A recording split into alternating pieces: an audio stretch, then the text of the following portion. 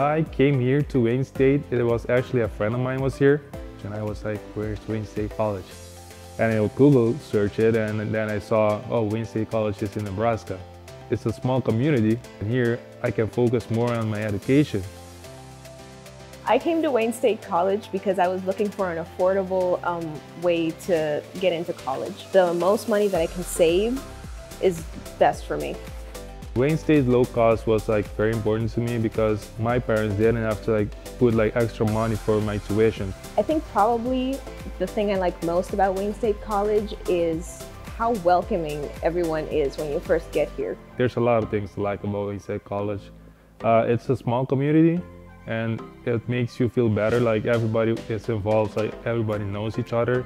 So when you're doing something, you feel like there's people that wants to help you, or they're always there, they're cheering you on. Wayne State College is really committed to their students. The professors have more of a hands-on kind of approach with the students.